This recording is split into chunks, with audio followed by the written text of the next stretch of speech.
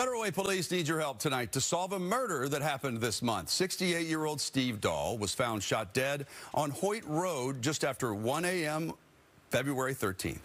The King County Medical Examiner says that Dahl, died from a gunshot wound that extended from his neck to his chest.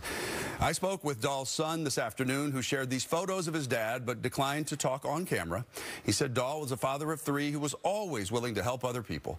Detectives say they have no suspect information and they found no motive for this killing, so they're asking anyone with information or surveillance video to contact them.